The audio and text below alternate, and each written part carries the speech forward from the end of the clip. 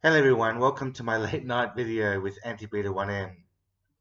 So I'm going to talk to you a little bit about my status as an anti-breeder and what that name means. I used it in a particular Facebook group and stirred a bit of controversy because people identified me then as being a virgin incel.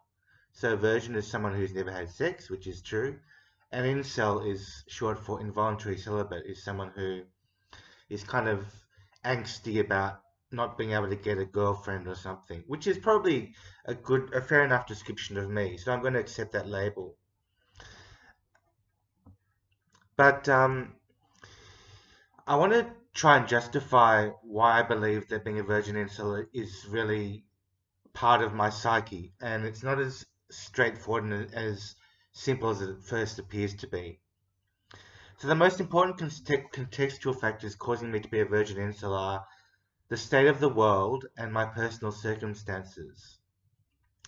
So we live in a terrible world, and I've just emphasized the fact that, you know, um, antinatalism is part of my philosophy because we live in a world which is conducive to negative experiences, and that's the slightly harder side of my antinatalism. There is a softer side which says that we should be much more conservative of the planet, preservative of the planet, and not breed in excess of what we really do need to, and to really enjoy those children that we do choose to breed.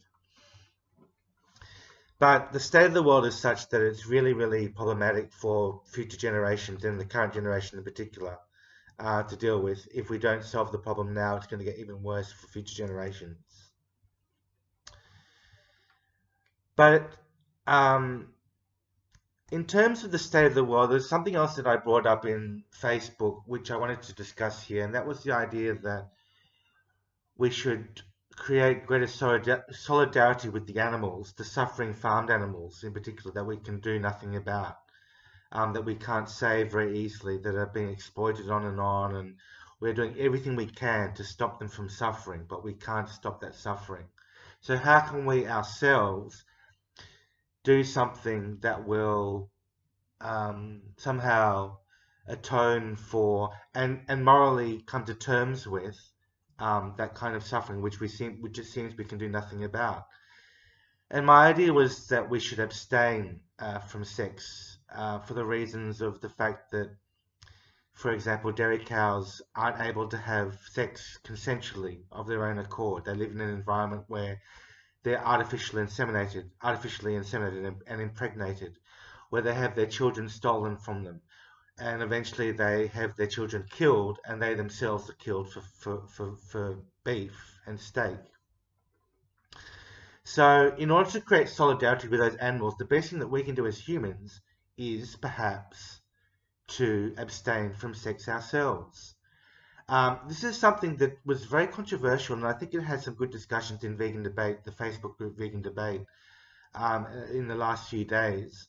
But I wanted to bring it up because it's a very personal thing, and I think a lot of people get offended by how personal that sort of decision actually is. I don't think many people would actually stop me from abstaining from sex if that was my choice, but a lot of people themselves would have great inhibitions from doing that because they feel that it's something that is extremely sort of alien to what they would ever choose to do in real life. So, you know, having sex is a natural thing. There's nothing wrong with having sex. You know, it's a pleasurable activity. But I want to bring back the element of self-sacrifice. You know, I think, you know, I'm talking about Jesus as well, Jesus Christ, which I don't really subscribe to, but the idea of Jesus is self-sacrifice. So Jesus sacrificed his life in order to atone us for our sins. And not that I'm a Christian person, but I think that idea carries across in the sense that we can sacrifice something of our own in order to atone for the suffering of others, and to bring ourselves closer and more empathetic to the suffering of others, such as dairy cows. Some people brought up the fact that we are not like dairy cows, and we should just live our lives and do what we can to just be vegan, for example. I don't regard that as being the ultimate sort of measure that we can take in order to bring ourselves as close as possible to the animals. Being close to the animals means understanding their suffering from an emotional level as well as an intellectual level. If we only understand their suffering intellectually, we are not understanding their suffering fully. So, I just wanted to bring up that idea of self-sacrifice and the idea of sexual abstinence as um, an idea of creating self-sacrifice in our own world. Being a minimalist is definitely part of that. Being a minimalist is a huge way towards conserving environmental resources and stopping suffering in its tracks as far as we possibly can. But I always want to raise the bar, and I think that bringing up the idea of sexual abstinence is something that we should definitely talk about. But it's not just sexual abstinence; it's other things like having fewer, having no friends, having what else? Having not being able to choose the food that we are able to eat. All of these things are for the animals. The same sort of predicament is handed out to the animals, and we should be aware that this is something that we should atone to. And this is something that I suggest we can do in our own lives to perhaps become closer to the animals, is by choosing to fast on certain days. There's a group called Animals First on the Second. You can Google that. You can find it on Facebook, where they fast on the second day of each month in order to bring animals first and to bring up to light the plight of the animals themselves. And of course, the animals don't get to choose the food that they eat. Sometimes they're spoilt with good food, especially sanctuary animals, where the owners of sanctuaries take great measures to treat their animals well. But farmed animals get the worst food. They eat grass, they eat soy, they eat all the crappy food. So in order to understand that emotionally as well as intellectually, I think that we should consider fasting and or abstaining from certain foods at certain times.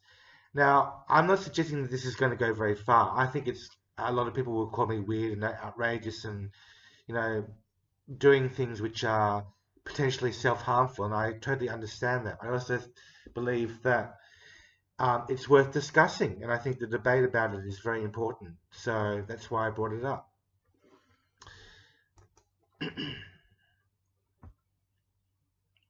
So other things include my personal circumstance. I think that grieving about my personal circumstance is something that I would naturally be inclined to do. As I've mentioned numerous times on this channel, I'm an involuntary client of Mental Health Authority and their service, which means that I involuntarily take drugs. And I think in order to grieve that process, in order to come to terms with that process, it involves, with my sense of moral agency and my duty to myself, it involves some form of self-sacrifice as well. Well, it can well involve certain forms of self-sacrifice.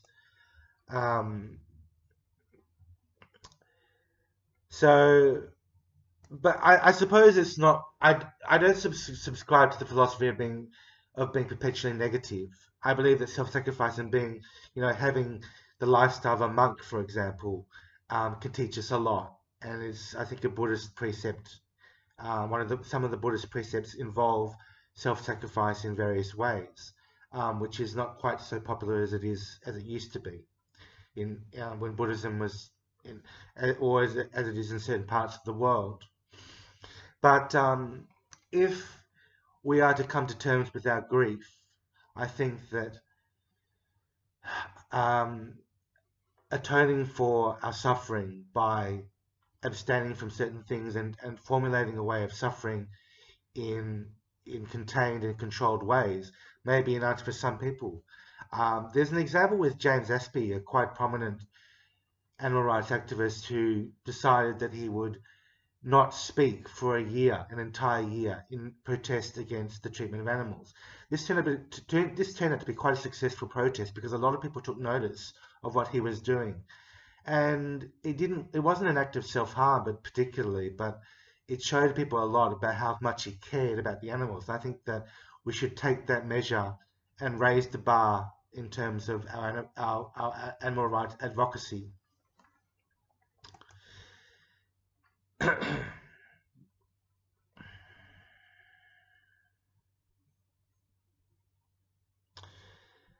So, in conclusion, the actual reasons why I am a virgin incel and why I choose to abstain from sex and so on are very complicated and they're not quite as uninteresting as you might firstly think. Um, Being a virgin incel has far less to do with incompetence on my part than it has to do with coming to terms with the inherent injustices and inequalities that exist in this world. So I hope I've given you something to think about. If you've got any comments for me and you think that I'm doing something which is interesting or outrageous or weird or fanciful or even really, really good, then let me know in the comments below and I will see you in the next video. Bye for now.